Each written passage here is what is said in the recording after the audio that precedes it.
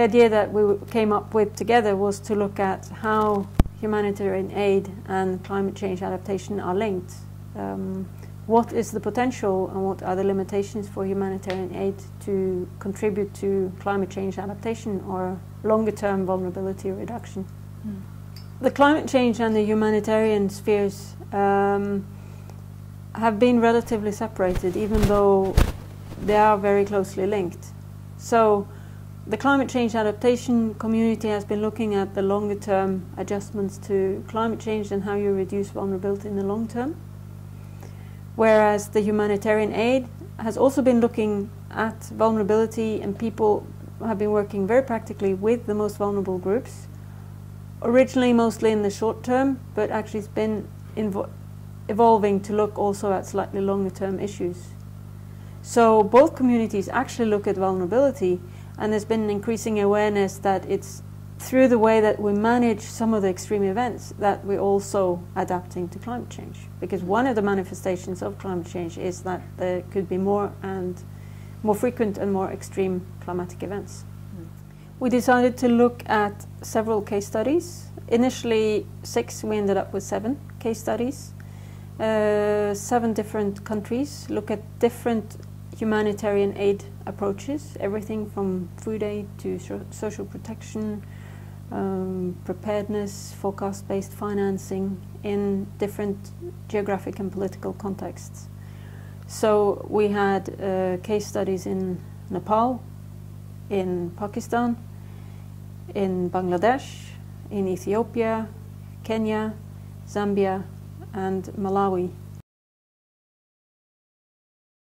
We have been working in Bangladesh about how people's lives and livelihoods are affected by cyclones and how livelihoods can be protected. And when they cannot be protected, people can find alternative livelihoods so that their lives can move on even after a disaster.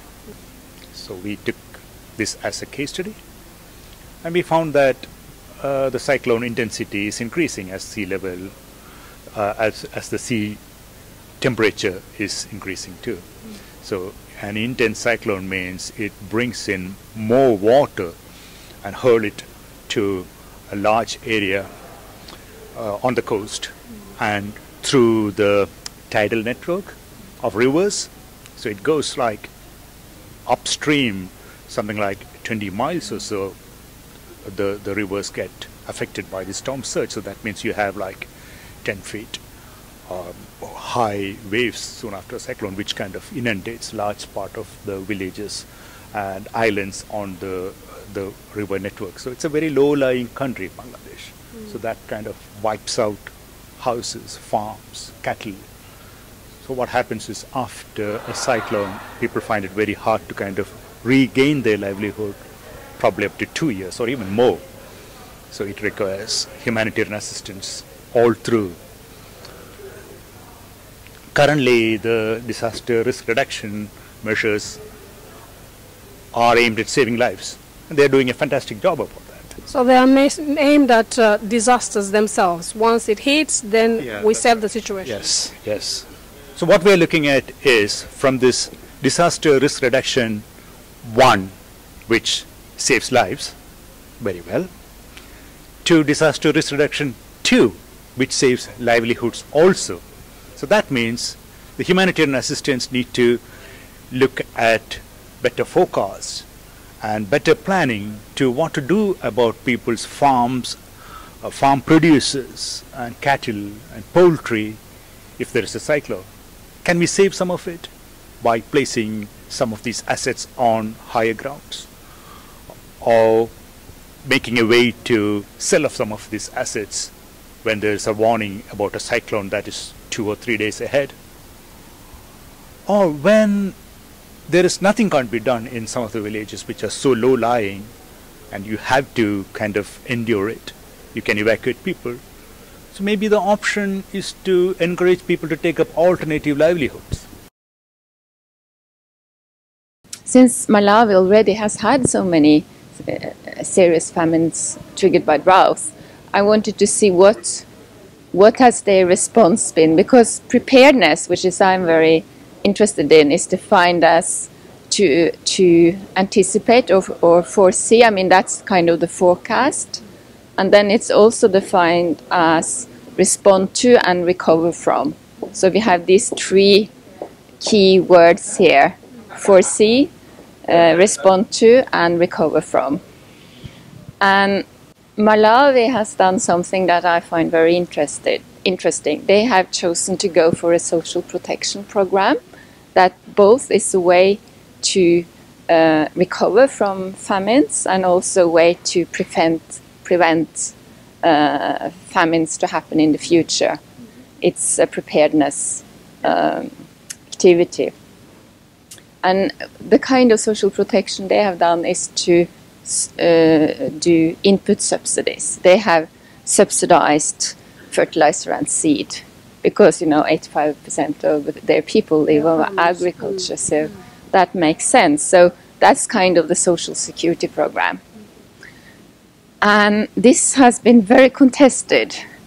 The Malawian government wanted to do this, and donors who play a very important role in Malawi was not so happy about this. So for 10 years, this input subsidy program that I call social protection was able to keep hunger and famine more or less away from Malawi. Malawi had 10 years where they were more or less able to feed themselves. They even exported maize to Zimbabwe and to Kenya, which was, Malawi exporting maize to Zimbabwe. That's just ridiculous, yeah. But then in 2015 came a very serious flooding, and in 2016 came El Nino with a very serious drought. So although the input subsidy program was able to contribute towards building resilience and the country doing much better for those 10 years, but then with two new crises like that, it was too much. So now again, unfortunately, the country is in huge problems, and there are a lot of people now are in a hunger situation. It's based in the island, South Pacific island nation of Vanuatu, country of 250,000 people spread over 80 islands. It's ranked #1 for high risk in the World Disaster Risk Index. It experiences a couple of cyclones a year on average, and as well as volcanoes, earthquakes, droughts, flooding. So it's for a lot of people, it's a very hazardous location.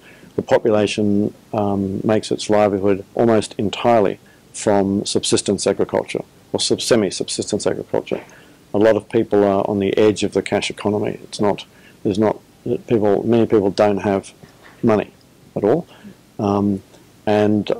so a lot of the population lives in isolated villages in remote locations. So we looked at Cyclone Pam, which was one of the strongest cyclones ever in the South Pacific came last year. Category 5 went right over the populated areas of the islands, destroying 80% or more of the housing and many other buildings. The majority of the food crops were destroyed or damaged, and fortunately very few people died. So as a result of this, there was a massive humanitarian aid effort, and the local national government was overwhelmed by this, and there was a couple of differences. The government didn't want to provide immediate food aid because of dependency issues that we talked about before, and the NGOs wanted to provide it. So there are all kinds of issues with this, as you can see.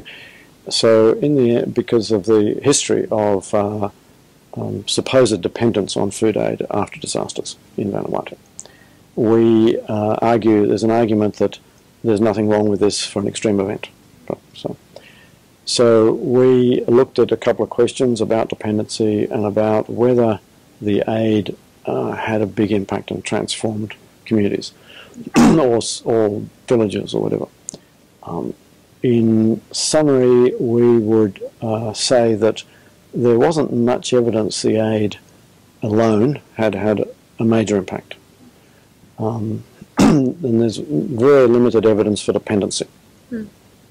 But there has been major impact from, as I mentioned, the introduction of mobile technology, and this has had a number of perhaps unexpected side effects. One is in traditional villages where in the past, until 2010 or so, they had to walk to get a message a long way, maybe a day. Now they send text message. But because people generally want to send text messages rather than walking, and if you can't read, you can't send a text message. So this has led to children attending the school where they never attended school in this area. So there are major changes happening. In each case study, we followed a particular approach to see to what extent was that approach contributing or potentially contributing to longer-term vulnerability reduction. To what extent was it able to focus on giving more voice to vulnerable groups in adaptation decision-making or development decision-making. So it was a mixture of local level interviews, local level discussions, and also review of the policy context and how different organizations, different humanitarian and government and development organizations work together. We are working on the impact and the role of humanitarian aids in Afar area in Ethiopia. And Afar areas are located in a very dry, persistent drought area. And they are agro-pastoralists. Most of them are pastoralists. There is huge tribal conditions, and we try to investigate the current problems they have, especially putting the gender issue. And we try to see the gender issue and what power relationships they have, and also what problems do they exist and how do we solve these problems. These were the first point that we did, and we did our study in the northern part and eastern part of Afar, and we had significant number of farmers associated with our interviewing and focus group discussions. And what we found was the Afar women are being overloaded because the men migrate to search for other jobs, and the woman has to do everything, even for the men to-do list activities, like fetching water. So the workload of the household has been already loaded for children and women. Women cannot work, they have to look after the children, the weak animals, and also the elders. So there are a lot of workload comparing to the highland-based women. This is a major problem. The second problem is because of shortage of food, women cannot eat the good food. They have to share it to their children and also to the husband. The major problem in relation to the food aid is the distribution arm and distribution centers are located in a very few areas. For example, in 2010, there were only 8 distribution areas. Government has started to improve, raising it to 128. However, still we have a problem. What is the problem is women cannot travel up to 200 kilometers, leaving the children and the elders at home. So they have to miss the opportunity of getting their food aid. There is a case that has been already reported from the area. Some people and some men can go to the nearby another wife in the city or in a district town. So the original wife cannot even get the small food aid given by the government. Actually, what's interesting in Pakistan is that we found that organizations are, over the last, say, 5 years or so, there's been a lot of activity between the humanitarian and development organizations and the government to try to set up systems which respond better, and also are trying to look at the longer term. And there is a move actually to integrate humanitarian and development assistance and try to look for longer term solutions. And our findings show, though, that there's very little activity. There's a lot of activity at the national level in this, but very little activity at the district levels, for example, where the local, say the lowest level or tier of government basically is, and the ones that are actually responding and should know the communities really well in order to be able to understand who is vulnerable and who is not. So capacity and competence at that level, both of the government and of the local organizations, where each one does like a small piece of the picture, that is quite limited. So there's a big scope for improvement at the district level, with coordination between these organizations and the government in trying to kind of cover different pieces of the puzzle locally and the district level, and to get to know the communities better. And the only way that actually that will happen is if they are much more engaged with communities, and communities have a better voice in kind of telling about their issues and how they experience both short and long-term challenges, whether they're climate change or whether they're kind of longer-term poverty issues. We had some very interesting meetings where we shared our results to government and humanitarian organizations very recently at the end of this project. And the way forward I see is that the National Disaster Management Authority in Pakistan, they are very heavily engaged in competence building at the provincial and are just starting at the district levels. Now, they are in a position to adjust their, say, mapping exercises and training exercises to include social vulnerability. Right now, it's basically about hazard vulnerability and looking at how to avoid these hazards. But after discussions with the development and humanitarian communities with this project, they became very interested in including social vulnerability in their assessments and in their trainings. Some of what we found, which is common across Kenya and Ethiopia, is that there is a lot of work, first of all, within the humanitarian sector, a lot of discussions around resilience, and in many ways have progressed very far in integrating resilience, integrating longer-term perspectives in their work.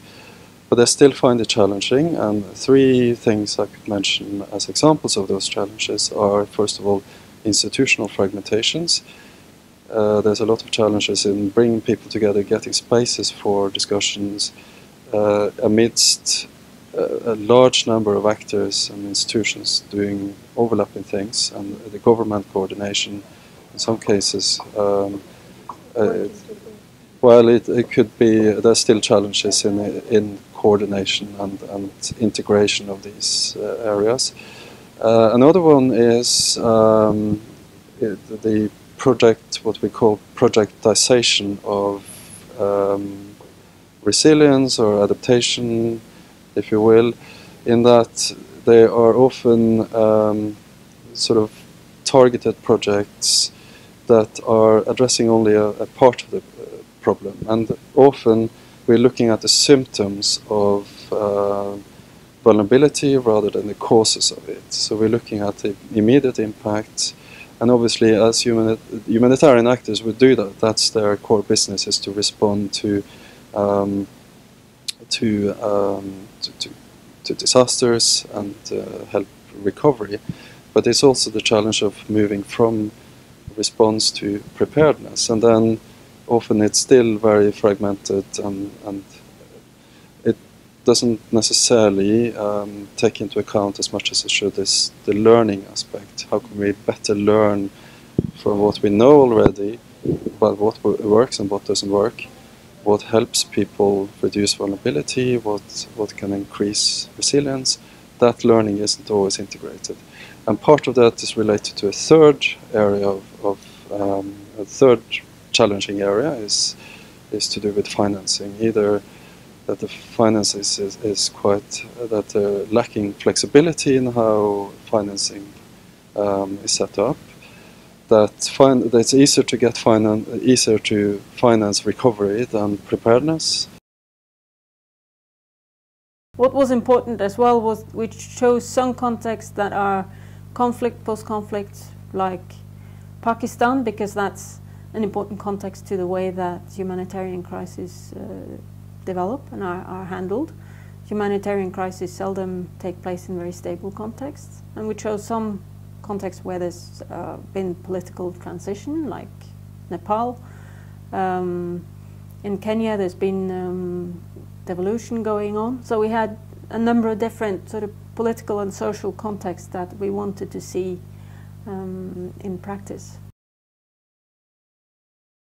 Yeah, so I've did my fieldwork in a region in northwestern Nepal. The district is named Humla, and I stayed there for 3 years. The topic was on policy processes, humanitarian interventions and power relations, with a focus on food security and climate change adaptation. So the place is actually known for being extremely poor. So I was a bit unsure what I will meet in my arrival. It's about 1 week walk from the first ward. So I took a small plane there. And what I saw is a place with extreme diversity, beautiful place. Many different people coming from caste system, Hindu people speaking, Buddhist, Tibetan speaking people.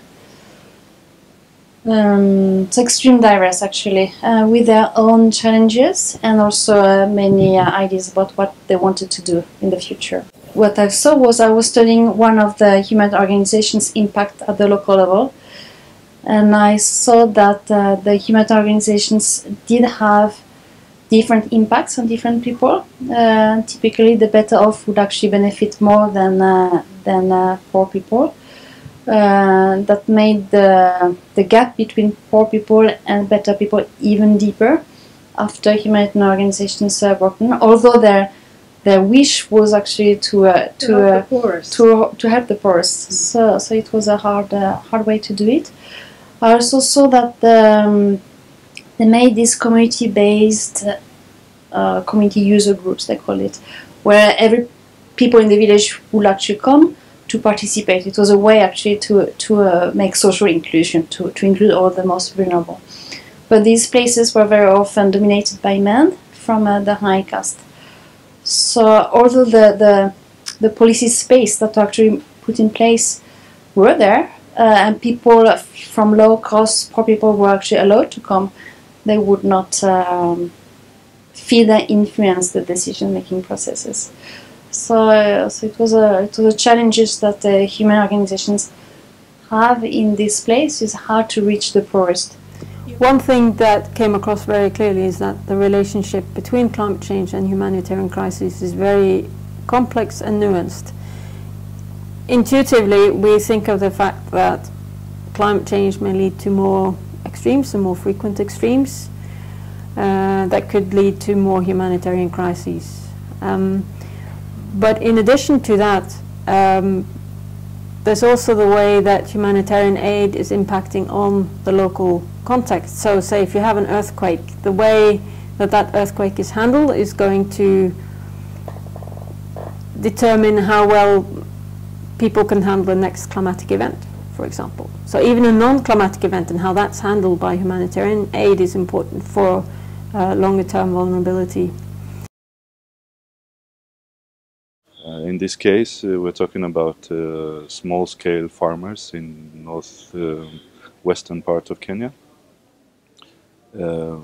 which these farmers rely on a variety of crops, but this particular humanitarian project tried to help them by providing them with an improved cassava variety that tolerates better drought and matures faster, and also produces more and is more tolerant of diseases.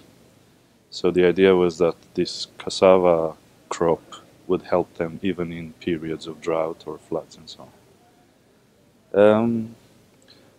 My findings are a bit mixed about the effects of this intervention.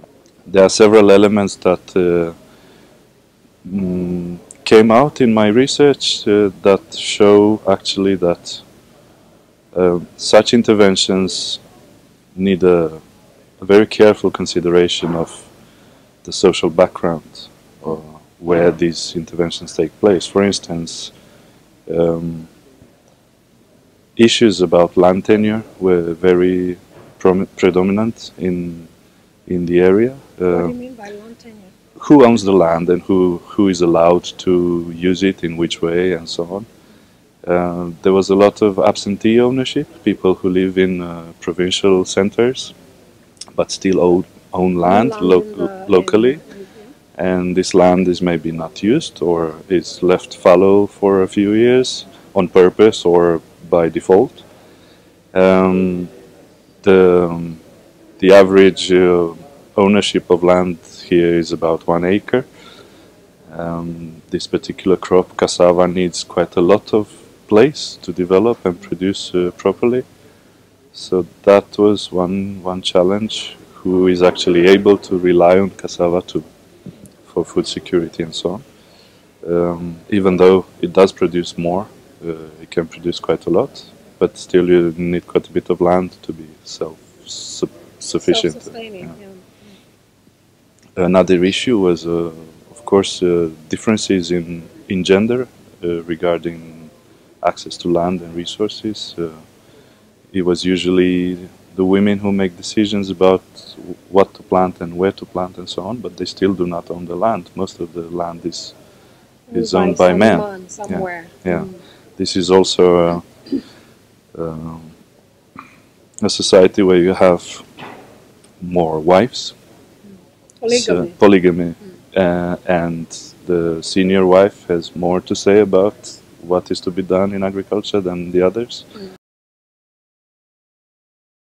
We've been looking at the possibility of taking action before disaster actually happens. So we've been looking at the window of time when you have some level of certainty that a disaster could happen based on, for instance, a forecast of rains or droughts, and trying to understand how we can make significant contributions and take significant action before the shock actually happens, based on scientific observations, but also based on a set of agreed principles for action and based on existing adequate funding to take those actions. So this has been tested in several countries, in about 15 countries in Africa, in Asia, in Latin America, and there's been really interesting results. In the case of Bangladesh, which is one of the most recent ones, we are looking at predicting floods and cyclones and trying to take actions before they impact people. And the main instrument through which we are supporting people before the shock is by providing cash transfers. The idea is that by having the flexibility of using a cash transfer, people can decide what are the best actions that they can take before the shock happens. So, for instance, someone who has animals could decide to evacuate their animals. Somebody who perhaps the need to access a loan after they've been affected by a disaster, instead of accessing that loan afterwards, they can have these funds in advance. Exactly. I think that as much as we have to deal with emergencies in the present, when people's lives are saved, when people are able to move from an emergency into, well, beyond an emergency, they are thinking about what will come next. And one of the things that I was talking about here, and one of the things that I deal with, is thinking about how even in the context of an emergency, the way that people respond, the way that people behave, is often governed by the same ideas as they have under normal circumstances. That in fact these things are very, very similar, and so by understanding what people are doing and how they make decisions every day, we can understand a lot about what they're going to do in the context of an emergency, and thus we can help people in the context of an emergency to both emerge from that immediate problem, but also do so in a way that helps their lives moving forward when they're outside of that.